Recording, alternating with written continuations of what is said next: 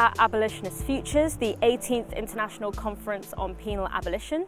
Happening across the world every year, London is playing host this weekend. Abolitionist groups and individuals from 6 continents are here to cover everything from immigration detention to state repression, from domestic violence to prisoner resistance. The organisers of this conference say they want to build a world in which detention, policing and punishment are replaced with better systems of accountability and transformative justice. But is this really possible? And what could it even look like? Abolition means a completely new way of doing stuff. I'm here at Abolitionist Futures to learn from other people and also to help me strengthen and understand a little bit more by what it means to kind of claim an abolitionist future.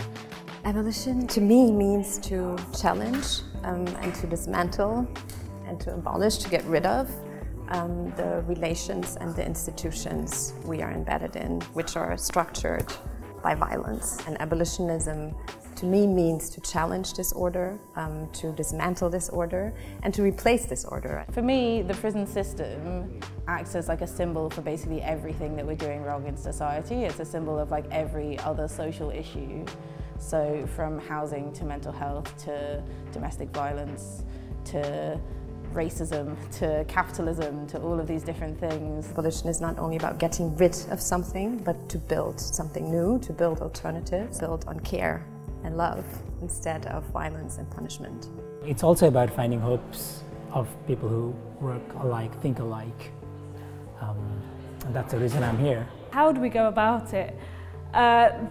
Loads of people have got loads of different ideas and are doing loads of stuff. So stopping the expansion in terms of building new prisons, but then also there's the things that we can start to do in our daily lives to become transformative. You can see the police hassling someone of colour doing stop and search, and you can go and inform someone of their rights. You can go and intervene and let people know what they're entitled to and what their rights are. And those are really actually transformative things that we can start to do to resist the criminal justice system as it is. I think this is the biggest issue that we face, is having a programme that makes sense to people to the extent that they can see that prison actually isn't just something that's always been there and is a logical way of treating people. Some people think, oh, how we will do without prison? And come on, you're doing that every day, every day. If your children are, doing something wrong in your house, you do not call the cops. You know how to deal with problems without relying on the penal system. So we need to trust our knowledge. We have lots of experience in that, and we need to rely on that. I do think what could make the movement now stronger, as I perceive that being based in Europe, is to tie or to build more transnational ties, because the systems of oppression and the systems of securitization and of punishment, they don't stop at the border, right? They are transnationally organized. So I think, and that's why I hope also here that we will learn also to build beyond the borders in our heads. Yeah, and leave no one behind, build intersectional. I think what's important is to see the vibrance of the younger generation. Who are our future? Who we need to pass the baton on to? Because I may not see justice in my lifetime, but we must never give up hope. With the prospect of a Labour government on the horizon, the left is thinking big right now. We're thinking nationalisation, universal basic income and full automation.